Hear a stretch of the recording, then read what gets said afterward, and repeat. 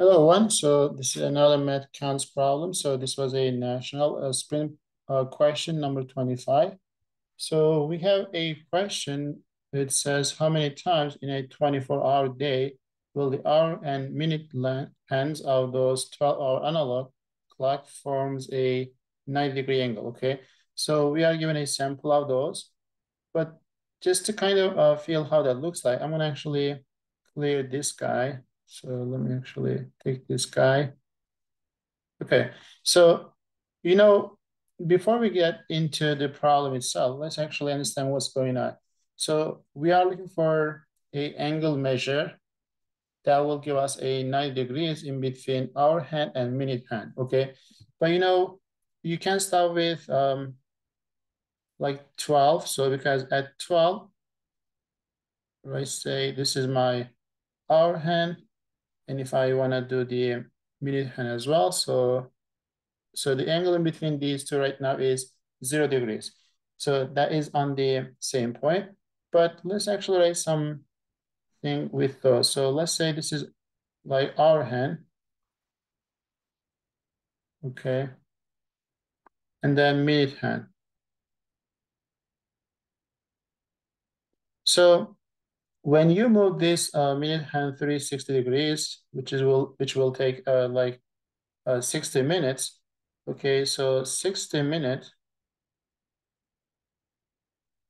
is gonna rotate this fully, which is gonna be 360 degrees, right? Okay, so just keep this in mind. And then whenever you move this like 60 minutes for the minute hand, our hand will move only from 12 to 1, which is gonna be 1/12 of that 360. So in 60 minutes, it will just rotate 1/12 of 360, which is just 30 degrees. Okay, so finding the 60 minutes is good, but it's better for us to get actually 1 minute. So if you rotate 30 degrees in 60 minutes, so in 1 minute, okay, so the hour hand will actually rotate 1/2 degrees. So that's something we have. And when you move this minute hand like 60 minutes, so you will actually rotate 360 degree. But if you just do 1 minute,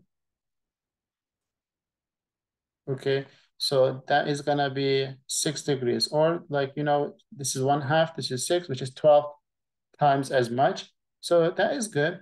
So here's what we are gonna do. Like, we are gonna try to see when this is gonna actually first come, the angle in between the hour hand and minute hand will be 90 degrees. We already know, the minute hand will be faster. So when this guy start moving this way, maybe passing through a bit, since every hour like portion, like from 12 to 1, 1 to 2, like every section basically 30 degrees when you move this guy. So until you get this 3, so that will be 90 degrees. But at the same time, the hour hand is also moving a bit. So which is why it's going to be a bit lesser than 90. So our minute hand should be passing through a bit more, right? So which is something approximately a guess. So whenever we do some work, so if you get something way different, so you can question what you did, okay? So let's move on. So let's say this is gonna happen the first time after X minute, okay?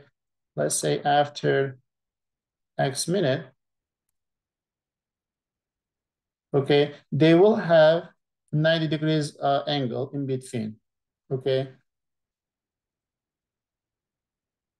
Between. Okay, so anyway, so you got my point. Okay, so in 1 minute, the hour hand was moving 1/2 degrees. So in X minutes, so that will be X times 1/2 degrees. And this guy will be moving 6 degrees in 1 minute. In X minutes, that will move actually 6 times X degrees. But since we are gonna see it, this guy will be moving more. So which is why if you add 90 degrees to this hour hand, that has to be same as the minute hand. So if you solve this equation, this is gonna be like 6x, okay, minus x/2 equals 90. So that's 11x equals 180. The x will be 180 over 11. So if you divide 180 by 11, so that's 1 time, so which is 11. So that's going to be 70, which is going to be 6 times.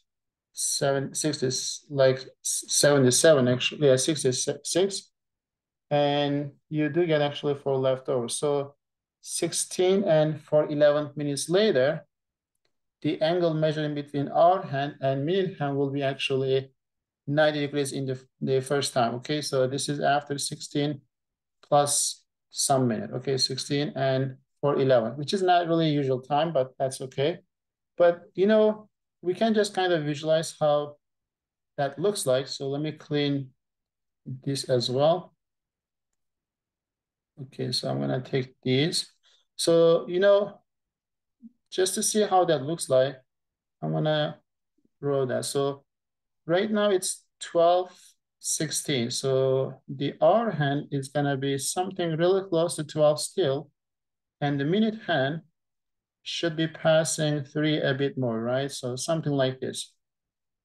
So this is the first time the angle measured in between is 90 degrees. So what we want to do, you know, this is the first time after 16 and for 11 minutes.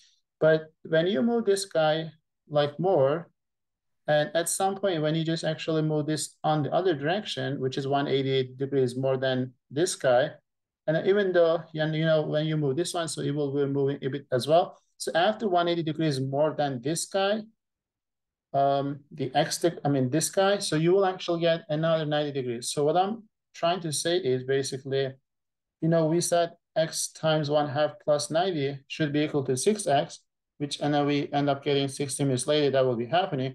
But if you add another 180 to this guy, so you will actually get another like 90 degrees in between those. So I hope that makes sense. So let me write that. So the x over 2 plus 270, which is, I just add another 180 because it will give us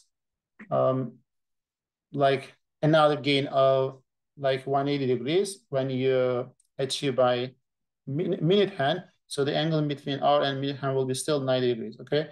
So in the other direction. I hope that really clear. So that is equal to this guy, right? So if you do this now, so that will be 11x over 2 equals 270. And that will be x equals 540 over 11. And if you divide it, so you will get 444, so that will be 100. So that looks like 99, right? So let me double check. Yeah, so that's 99, and then you get 1 left over. So that's gonna be 49 and 111. So which means after the first time that they have 90 degrees in between those hour and minute hand, so after 49 minutes later, the angle in between those two will be still 90 degrees. So that is the second time. So, but we are told we had 24-hour period. Okay, so just keep this in mind. And then when we look at these two guys, we just got only like 2 times that works, but how long did it like happen so far? Even like in just 49 minutes or so, right?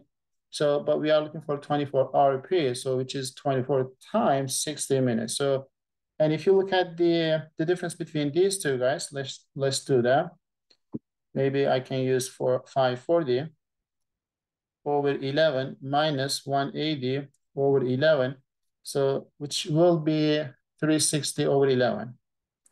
What does that tell us? This guy tell us every 360 over 11 minutes, they will have a 90 degrees in between those two, hour hand and minute hand. So what we want to know is how many times that will happen in 24-hour period. So to do so, to find that like number, so we just need to divide 24 times 60, which is going to be 24 times 60 minutes. And I need to divide this by this difference because that is going to be repeating to get another 9 in between those two. So 360 over 11. So I guess that will give us the answer. So 24 times 60 times 11 over 360. So these are really nice. That's 6. So these are going to be 4. And that will be 44 times. So which is really nice because we get a whole number.